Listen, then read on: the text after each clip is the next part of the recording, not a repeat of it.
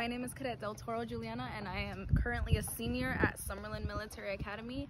And I wanted to talk to you about how I personally passed the reading FSA. I feel like with grit, motivation, perseverance, the pursuit to want to do better, and that's what I lacked. I remember coming into the office and I remember having a breakdown. I discouraged myself because I kept studying and I kept failing, and I've actually taken the test over 3 times and I've kept failing.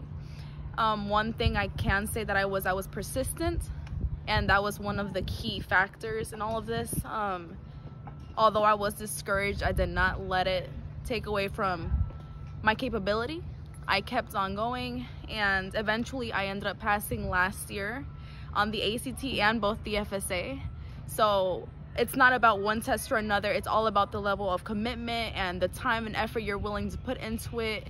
That's what's gonna get you to your success. You're going to have to fail 1,000 times in order to succeed, but eventually you'll get there. And that's the best part about it. Thank you.